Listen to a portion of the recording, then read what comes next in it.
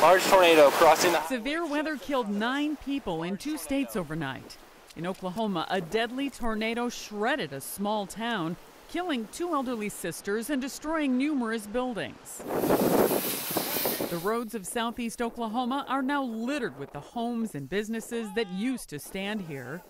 In Arkansas, authorities say high winds from the same storm system killed 4 people.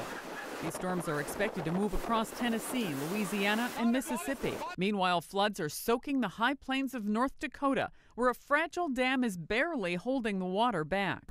Let's see. You don't want me to say what I'm thinking. Worried homeowners in the town of Valley City are frustrated with officials despite escaping the flood. This year's flooding will force engineers to either repair the dam or intentionally breach it by next spring. Sandy Kozel, The Associated Press.